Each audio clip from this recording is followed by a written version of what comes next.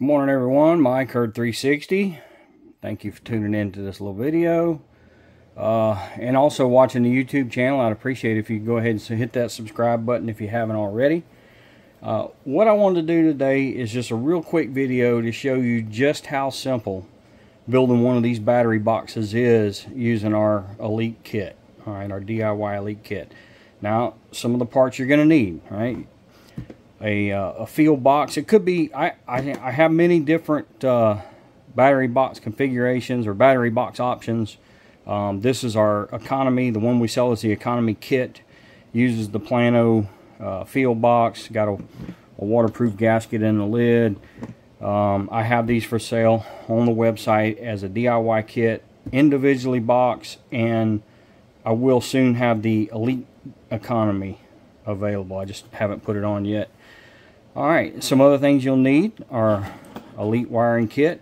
Okay, and this, right now it's only available in the 4.0 by 1.7 that fits your WiseEyes, your Tacticam cameras, Creative XP, your Barn Owl cameras. They all use that 4.0. And then here's the wiring harness for the box. 2 amp fuse in there to keep the wires from, if there was a short somewhere between here in the camera, it would keep the wire from burning up all the way to this point. Your fuse would blow. Alright, and then the battery. This is Amped Outdoors. It's physically the same size as a 12 volt 9 amp hour seal lead acid, but it's 15 amp hours in a LiFePO4 lithium. The beauty of these batteries, guys, is the built-in BMS system from Amped Outdoors. It protects this battery from over discharge. In case you don't know, a Tacticam camera will pull a seal lead acid battery down to about 7 volts before it shuts off. So you damage and possibly destroy your seal lead acid battery at that point. So let's, one more. You're going to need a drill. You're going to need a, for this kit, you're going to need an 18, I believe it's 18 millimeter socket or wrench. And then I buy these, or I bought this at Harbor Freight. It's a step bit. Very, very handy. Drills a nice round hole. This one has 5/8 on it. I've marked that 5/8 with a silver Sharpie marker so I know which step it's on. And all right, let's go ahead and get to building. I think I've listed everything. I'm not going to get too critical with measuring or any of that stuff. You can put this harness, you can put it anywhere on the box, on the sides. I'm going to put mine back here behind the lid. I'm going to drop it down a little bit so it's not where, when the lid opens, it puts pressure on that cable. And I'm just going to eyeball it to put it right in the middle. Alright, you don't want to go too fast once you get close to that 5/8 mark. Alright, nice. Perfectly round hole. I love step bits for drilling holes like that. Alright, let's see if it'll fit. That second little. It's a little tight, but I think I'm going to like that. Alright guys, there's an O-ring on here. This O-ring fits in this groove. Now that O-ring goes on the inside of your box. Your nut goes on the outside. You've got a 2-piece threaded part here. This part is for your cable. Alright, so let's see how that fits in there. Just a little bit more.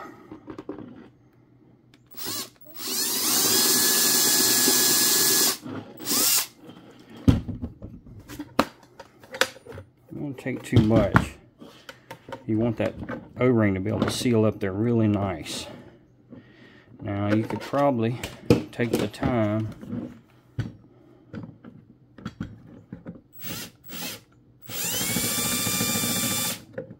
take just a little bit off there.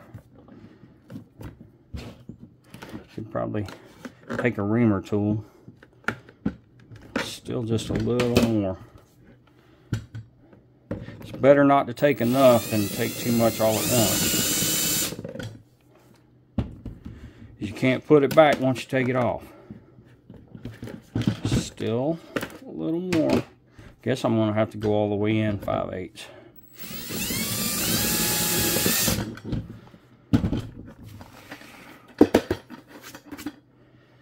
Alright, there we went in. Now you'll see, you can see that O-ring fits there nice. Alright. Really what you want, if you could get the right size step bit, you would want to drill a 15.1 millimeter diameter hole. 5/8 is the closest thing that I could find into what's available. Alright. And you see there's really no gap around it. You could take the time, I guess, and drill it just shy of 5/8 and then thread it through. Alright, got it snug with my hand. I'm going to take it and I'm going to snug it with this socket. And I'm holding the inside. You may have to grab a pair of pliers and hold the inside, but I'm holding it with my fingers. You don't want to go too tight. You don't want to crush that O-ring. You can see it's... Alright. And there you have it, guys. Alright. Drop your battery in here.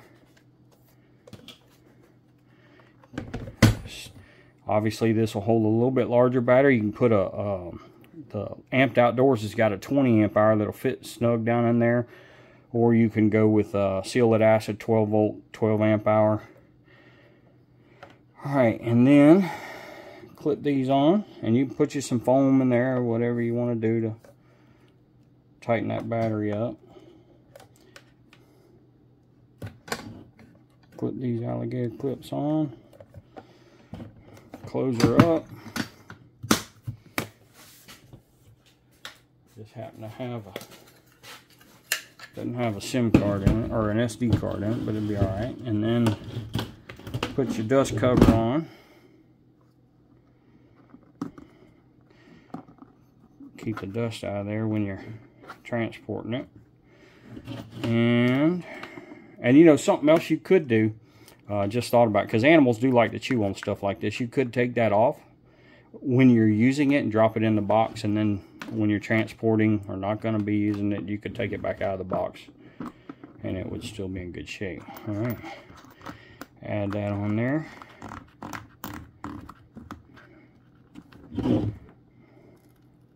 Alright, I could have got a little bit more snug with that. Tighten it down. But again, you don't want this stuff to be just wrenched down tight. Alright, now you got the cable on. This is our chew-proof cable.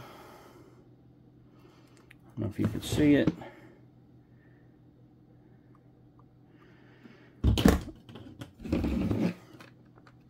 Plug her in.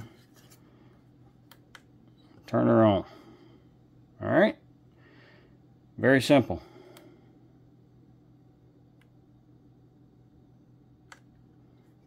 Thanks for watching, guys. Mike Herd 360. Hope y'all have a good day. Have a blessed season. And we'll catch you later.